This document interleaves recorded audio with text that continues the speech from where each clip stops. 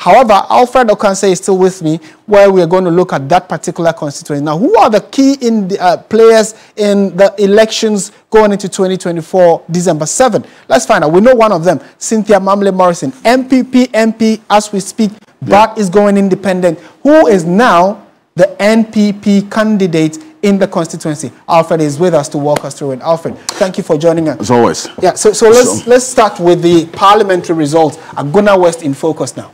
And while we're at it, it's just also worth it putting on record and also in perspective that this constituency has a number of areas where the NPP primarily and traditionally has a hold.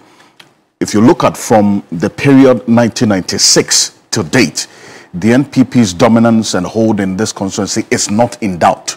Areas such as Agona Nyakrom, Agona Nkum, Agona Kwenyakon, and all of these places within the constituency is one that the NPP can go to bed and still win.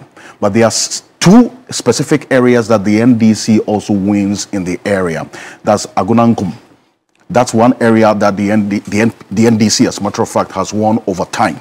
But if you look at it generally, right from 1996, the NDC has only won twice. And this is in 1996 and in the year 2012. And there's a story behind that. Because in 1996, what we are seeing playing out now today is what actually happened. In 1996, there was a little scuffle between some two persons within the constituency who went to primaries on the ticket of the NPP. The person who won now had a little issue with the second one who came in. There was actually a different vote of 12 between them in 1996, which led to the other also breaking away. He didn't contest as an independent, but then again decided not to also back the support of the person who won. That's what led to the NDC win in 1996. Guess what? In 2012, you know what happened in the run-up to that election? John Evans Mills died, and he is an indigent of the central region, was as a few years. So the NDC went in strongly with that campaign. Right. And in 2012, we saw the NDC, in fact, winning a number of the seats in the central region.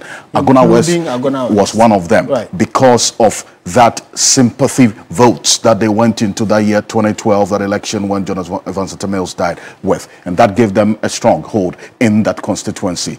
And you would see that because the NPP has a hold in that constituency, in the year 2016, they came back, got that constituency back during that period when the NPP, in fact, also won and also re-established their hold of the central region, taking up as much as 9 seats from the NDC within that period when Nana Addo Dankwa Akufo-Addo won that election with a historic victory margin that we've seen, at least in our fourth republic as a country. So the NPP has held in the year 2000, 2004, 2008, 2012, in fact, 2016 and in 2020 for the year 1996, they won it.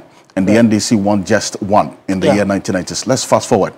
So just to put it in perspective again, this is a presidential result. Absolutely. And for the presidential result, it seems that the NPP is very comfortable winning the Agona West constituency. Now, remind you, it is not a swing constituency in a swing region. Central region actually swings either way, as and when they feel like voting for a particular candidate. But when it comes to presidential results, the NPP has always had a very comfortable win for the Agona West constituency primarily. And it's only in 96 under Jerry John Rawlings that the NDC won. And that's the only time they won presidentially. But parliamentary, like you indicated, NDC has won twice, and was on the back of the demise in 2012 of the former president. But when it comes to presidential, it's a... But it's instructive that you also make the point about what happened in the year 2012. The reason being that even though the NDC won that parliamentary, the presidential, the NPP still won. Exactly. That tells you a story